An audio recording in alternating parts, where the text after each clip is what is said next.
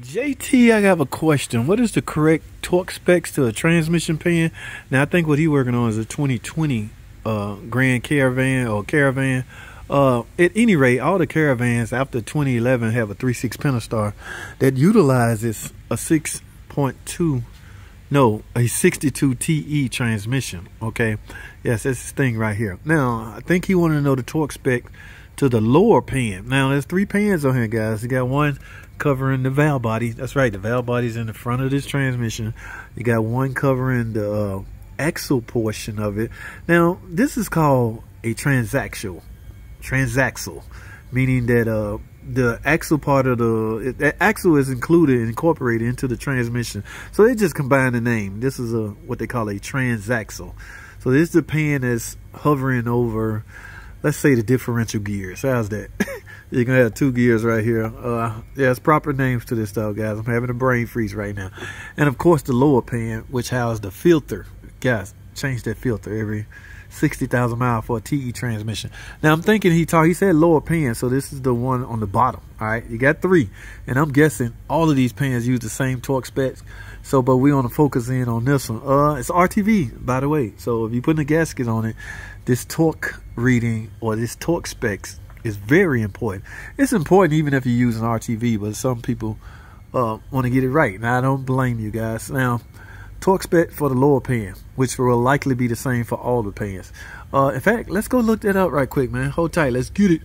All right, guys, let's do it like this. My man said you're working on we're gonna go on a 2020 model, and yes, of course, it's equipped with a 3.6 Pentastar. Now, what we want to do is go under, we're looking for the transmission, 62 TE.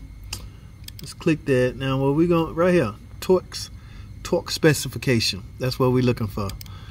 Now, if we look over here and we stroll down, here are the torque specs to, let's go down to the bottom where I suspect. Okay, what we got here? Transfer case. That's a transfer plate. Okay, but that's not valve body oil pan bolts. So the one in the front, which was the valve body oil pan bolts, 12, what is that 12? That must be Newton meter. Okay, here we go, Newton meter, foot pound, inch pound. So take your pick, guy, whichever kind of torque device you're using. Valve body bolts, transmission to engine block, that's not what we want. We got torque specs. He talking about the lower pan with the filter. Where is it? Here we go. Fluid filter oil pan bolts, 12 Newton meter. Oh my goodness, I forgot. 9 foot pound. So there's no inch pound reading under fluid filter oil pan bolts. That's what you want. So 12 Newton meter, guy. So hopefully your torque wrench will read Newton meter, or you can just convert it to foot pound and go 9. So here's a better picture right here.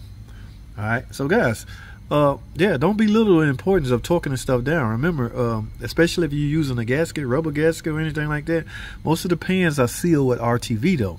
All right, so be mindful of that. But my man wanted to know the torque spec to the fluid filter oil pan bolts, 12 Newton meter or 9 foot pound. They left the inches out. So that is the answer to your question, man. I appreciate you tuning in to the video. If you're not already subscribed, please consider subscribing. And by the way, please thumbs up the video. Thanks a lot. I gotta go, guys.